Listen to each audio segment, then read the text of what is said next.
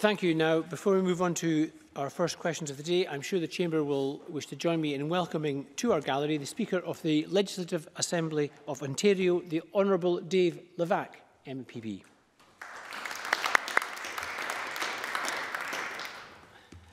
Thank you very much. We turn now to topical questions, and we start with Gillian Martin.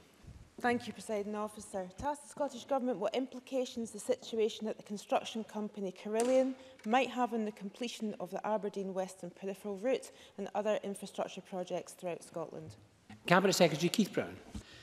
Presiding Officer, the Scottish Government has been working to manage or eliminate risks associated with Carillion's difficulties since July last year, and we have contingency plans in place for affected contracts, including the Aberdeen Western Peripheral Route, where the contract contains a mechanism for the remaining 2 joint venture partners to deliver the project, and we expect that work to continue. We understand that Balfour Beatty and Galliford Try will now take the necessary steps to jointly deliver the remainder of this project. We will continue to work closely with ARL to assess and mitigate any impacts that may arise as a consequence of this announcement. Separately, we understand that Network Rail has contingency plans in place to deal with the situation and that these plans will be implemented. I am convening a high-level meeting with government officials and agencies this afternoon to discuss key actions and consider plans going forward. Furthermore, we understand that Skills Development Scotland is working closely, as is the Minister, with Carillion's training provider in Scotland, Tigers, to understand how modern apprentices will be affected. SDS have advised me that contingencies are in place to help in a potential redundancy situation. Gillian Martin. Thank the Cabinet Secretary for that answer. Carillion were, of course, employers to thousands of people, including those employed on the AWPR project. They also had many subcontractors, much smaller firms, who will be concerned about any knock-on effect to them. What work's been undertaken from the Scottish Government to help those employees and smaller companies throughout Scotland who might now face a very uncertain future? Cabinet Secretary. First of all, our thoughts are with all those who will be concerned for their jobs, and we will do what we can to support them. I advised the Secretary of State for Scotland in a telephone call yesterday morning that the Scottish Government, through its PACE initiative, stands ready to provide assistance in those circumstances. But we are also continuing to progress discussions with the liquidators and the UK Government regarding the measures they intend to put in place regarding the private sector. I mentioned Network Rail and also the UK Government-backed contracts in Scotland will be supporting Carillion employees and to secure the completion of these contracts. Companies and individuals in the supply chain working on public sector contracts have been asked to operate as usual, so there should be no immediate impact on those projects. And a cross-governmental meeting has been convened today to identify ways in which further support can be offered to those affected by yesterday's announcement. That will include representatives from key departments and agencies, and we also stand ready, as I've said, Presiding Officer, to offer assistance through PACE. It's also true to say that more information is coming in all the time, and we will take forward that information. In addition, we have in place advanced plans to establish a helpline through Scottish Enterprise to help any companies further down the supply chain who want to get more information on the situation. Gillian Martin. Thank you to the Cabinet Secretary for that answer and for the assurances that he's given. And obviously the work to deal with the situation is ongoing. But the AWPR works are one of the biggest infrastructure projects in Scotland. We see huge benefits for the North East, and in the North East we're all seeing it just nearly ready to be completed. What steps can the Scottish Government take to ensure that the other partners within Aberdeen Roads Limited can carry out the rest of the work without any delay to the completion date? Cabinet Secretary.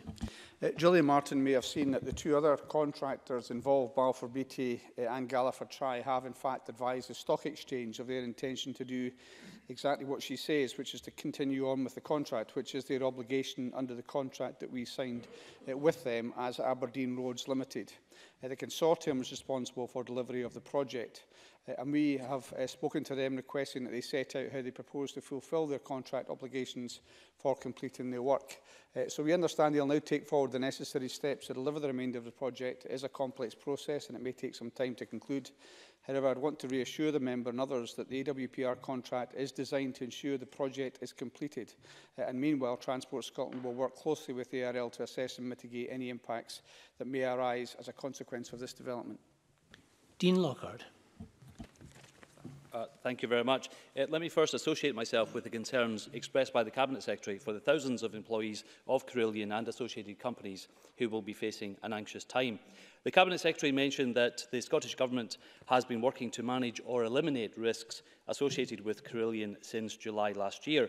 Can he provide more information on what actions the Scottish Government has been taking to mitigate these risks? Cabinet Secretary. Well, I've mentioned in relation to the major contract, which is the Aberdeen Western Peripheral Route. Now, as each of the profit warnings were issued in relation to Carillion, we of course put out statements saying exactly what we foresaw as the way forward, which was the continuing obligations and commitment of the partners to see through that contract. And we've ascertained that that's the position of the contractors, and they've confirmed that. In relation to some of the other contractors, so Registers of Scotland, have taken action to make sure that those services provided previously by Carillion can be provided by others. Network Rail Advisors, in relation to two of the contracts which they have, Waverley and electrification on the Shotts line, again, they have contingencies in place. Of course, they let the contract, we don't. They have contingencies in place to make sure those contracts will be completed. So, as you would expect, as soon as the first of the profit warnings were issued back in July, action has been taken, not directly by the government at the centre, but by the different parts of the government which have been involved with Carillion to make sure that we mitigate and eliminate, where possible, any risks to those contracts. Jackie Bailey, to be followed by Patrick Harvey. There are many questions to be asked about the collapse of Carillion, but clearly our immediate focus should be on jobs and services. Gillian Martin was right to highlight the question of the significant number of employees working for companies that Carillion subcontracted work to. So will the Cabinet Secretary meet with FSB Scotland and others so that businesses that are subcontractors, beyond those employed on the Aberdeen Western Peripheral Route, can be provided with reassurance? And can the Cabinet Secretary tell the Chamber how many contracts Carillion have in Scotland for facilities management services as opposed to construction? And would he explore the option of returning these to the public sector if appropriate? Cabinet Secretary. In relation to the first point that Jackie Bailey raises, which is a very important point, which is about the status of some of the subcontractors and smaller companies, I would say that the vast bulk of the contracts let in relation to the Aberdeen Western Peripheral Route have been let by the consortium and not by Carillion directly. They have let one or two contracts, and we will look further at those contracts, but the vast majority are in the name of the consortium, so those should proceed as previously. In relation to any request from the FSB to meet, we will do that, although we'd hope that the helpline which I mentioned, which has been established by Scottish Enterprise, might satisfy any questions coming from that side of things. In relation to the other contracts, I'm happy to provide Jackie Bailey with a list. It's a very short list of the contracts which the Scottish Government or its different agencies, I mentioned Registers of Scotland, are involved in. In fact, I'm happy to provide any knowledge that we have of other organisations. You'll know about the West of Scotland Housing Association and in Glasgow Langlands. I'll happy to provide such information as we provide. In most of these cases, though, it is for the individual organisations or agencies concerned to make sure they have alternative arrangements in place. And as I mentioned in my previous response, I think in almost every case that has been done. There are alternative arrangements in place. Whether the agencies and bodies concerned have decided to bring those in-house or seek another provider, that is down to those agencies. But as I say, I'm happy to provide Jackie Bailey with as much information as possible about those contracts.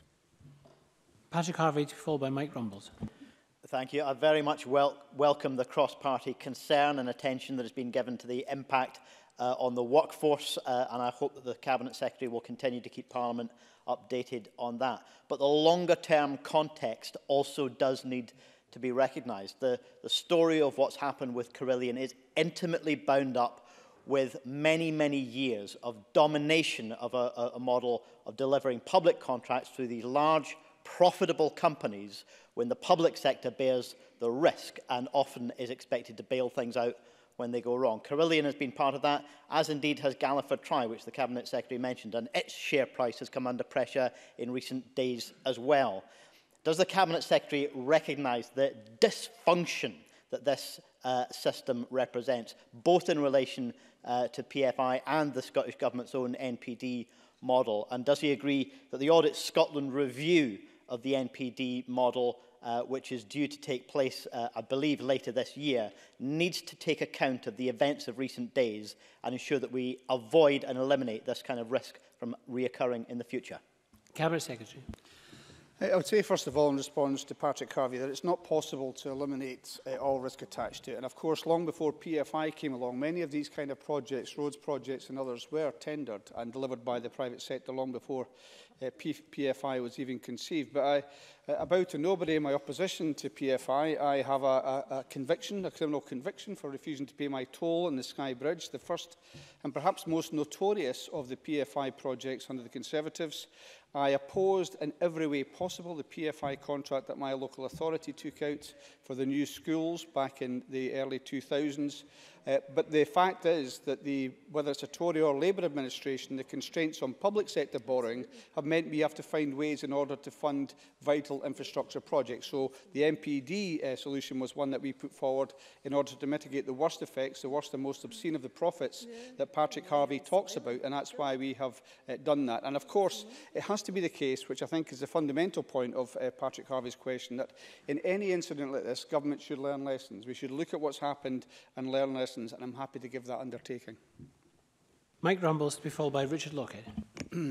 I want to focus on the Aberdeen Western Peripheral Route, and I would like to ask the Cabinet Secretary, who has twice said in response to previous questions that he understands that the other two members of the consortium will take up the slack in the contract. So could he just confirm, is this going to cause any delay in the completion of the contract? Because there's obviously going to be a timescale involved with this. And when does he consider the Aberdeen Western Peripheral Route, what month does he consider the AWPR will be open to traffic? Cabinet Secretary. Well, can I say that I have said that twice, and it's not just me that's saying that the contract will be picked up now by the two remaining contractors. That's what the contract itself says must happen. And I think it's to the credit of those that devised the contract that it has that guarantee within it. And also, it's also what the contractors themselves are saying. They have given the commitment in terms of the stock exchange. They very quickly, as has happened in other joint ventures south of the border, they had very quickly to give the information to the stock exchange. And I would say in relation to whether this will cause any delay, there is nothing, because of what I've just said, that necessitates a delay to the project because of that process.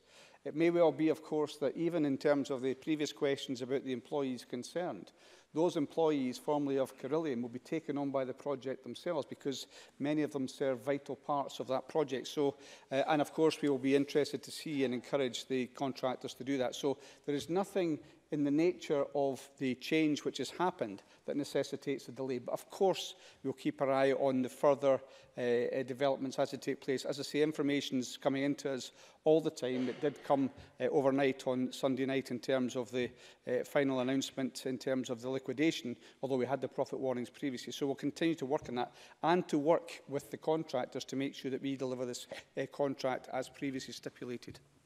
Richard Lockhead, followed by Peter Chapman.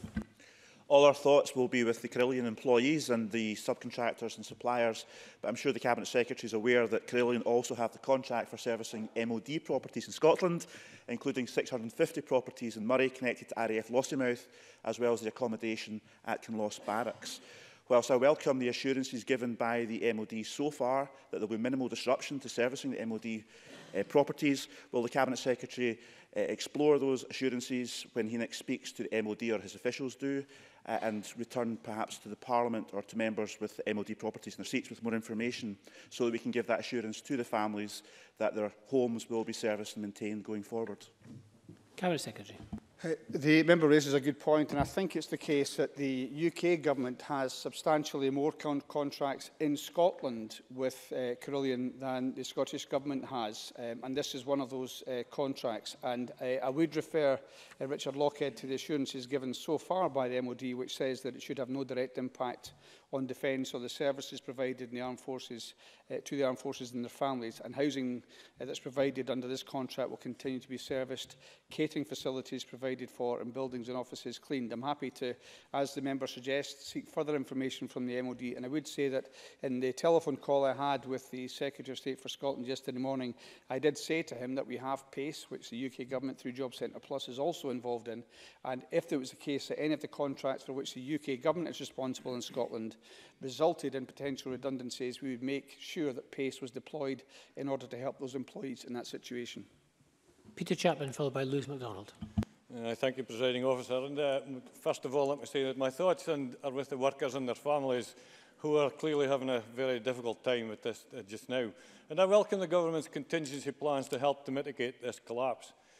I was going to ask if as far as AWP are concerned, if there would be a delay, and I'm pleased to hear that the CAP Secretary says there won't be a delay, but I do wonder, will it add extra cost to the AWPR? And I also would like to say that I'm very concerned about the subcontractors working on the contracts right across the country, not just in AWPR. Will they be paid, or are we facing many small companies going bust because of this? And finally, the workers that are working with Carillion on the AWPR, the workers, will they now be taken on board by the other two members of the consortium, or are they now unemployed? Cabinet Secretary. Well, I think some of those questions I've sought to answer earlier, but in relation to the last point, as I say, I think it's likely that the two remaining contractors will require the work to be done that was previously done by the employees of Carillion, so I think there's a very good chance. Now, I think, and I wouldn't want to be too definitive, there's around 70 plus direct employees of Carillion employed in that contract, plus about 190 employed on other terms, including some agency staff. And it may well be the case, of course, we're coming towards the end of that contract, that they will have to have all that resource there. And also, I think the UK Government has said in relation to some of the other contracts that TUPE will apply in certain circumstances. So we can't give a cast-iron guarantee on the workers, but I think there's a good chance that many of those will be re-employed. And for those that are not, we've offered the assistance I've previously mentioned. In relation to costs, it's the same question in some respects in terms of timing. We don't think there are any costs associated with this. The member may have seen reference by both the remaining partners of a hole in the project now between 40 and 80 million pounds. That's for them to consider with the banks and lenders that are part of this consortium. That's not for the Scottish Government to fill that hole. But we will look to see if there are any additional costs. We don't expect there to be any, but of course we are having dialogue with the companies involved. And I undertake once again to keep Parliament updated as things progress. And if we can squeeze the last two questions in, Lewis MacDonald, followed by Jamie Green. Lewis MacDonald. Clearly, as the Cabinet Secretary has said, the two remaining partners are taking up the slack, and he will, I'm sure, agree that the failure of one of the three partners has been extremely serious indeed. The failure of another would be catastrophic. Has the Government in the last 6 months done any assessment of the impact of the Aberdeen Western Peripheral Route contract on Carillion, which has now gone out of business, and has the Government done any assessment on the potential impact on the other two partners in the consortium? Cabinet Secretary. I think I would, without speculating too much on a very hypothetical situation about potentially a second partner coming out of the contract, I would say that in relation to Carillion, we have undertaken the checks that you would expect us to take, not least when, of course, that was signalled by the profits warnings, which were public profit warnings. So we do carry out those checks, and of course we carry out checks on the contract itself to make sure it's progressing as it should be. So I'd want to, I make no bones that there's no information to suggest that would happen, the eventuality. Although, was it to happen, then of course the remaining contract would be the one responsible for taking things forward. That's the nature of the contract, but of course that would be very unfortunate. So I have no information that that's going to happen, but I would confirm to Lewis MacDonald that we do carry out checks of the nature that he's described. Jamie Green. Thank you, Presiding Officer. Last year, Carillion was awarded a contract to deliver electrification of the Shotts rail line. It's a vital part of ensuring connectivity in the Central Belt. The Cabinet Secretary previously mentioned contingency plans were in place, but can I ask what guarantees are in place to ensure the continuation of delivery of this project? And does he anticipate that the contract will be awarded either to another firm or in some way the Government would be able to support the existing team that's delivering it? If it is to be awarded to another firm, what timescales is he working to transfer such contracts? Cabinet Secretary. If I could just clarify for Jamie Green that the Government didn't let that contract. That is let by Network Rail. I'm not denying, of course, that the Government will stand behind that and be paying for that contract in one way or another, but that contract is let by Network Rail. And of course, we have been in touch with Network Rail, and Network Rail have given us the assurances, some of which I think the member seeks, that that project has contingencies in place and they expect the project to continue as before. I'm happy to see if there's any further information I can provide to the member, but the assurance has been provided by Network Rail that the project will be completed. Can I thank the Minister and members for their forbearance, but there was a great deal of interest in that particular topic. We'll move on.